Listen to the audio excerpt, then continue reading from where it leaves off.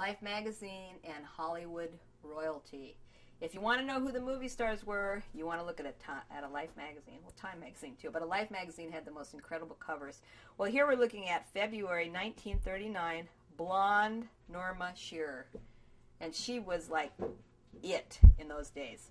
You notice another thing that's wonderful to remember about old things is take a look at the prices. When you look at ads, like old menus are very collectible. You'll see, like, I just had an Elvis concert menu from the Hilton in Las Vegas. The menu was $9 for steak and lobster. So it just goes to show you, you know, how inflation has just been incredible. But here is a magazine for 10 cents, and now magazines of this size probably cost $8 or $9. But anyway, there's the blonde Norma Shearer. Now let me just point out a couple things. You notice there's some browning on this page. That means that it's been exposed to a lot of light. There is some damage. We call this the spine.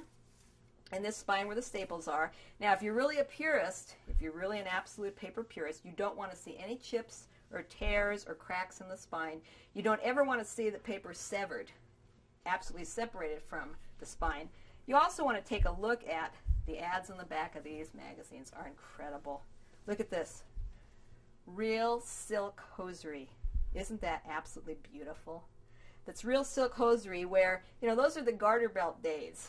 Those are the days when they had silk. And you remember during World War II, they cut back on using silk because it was a commodity that needed to be used.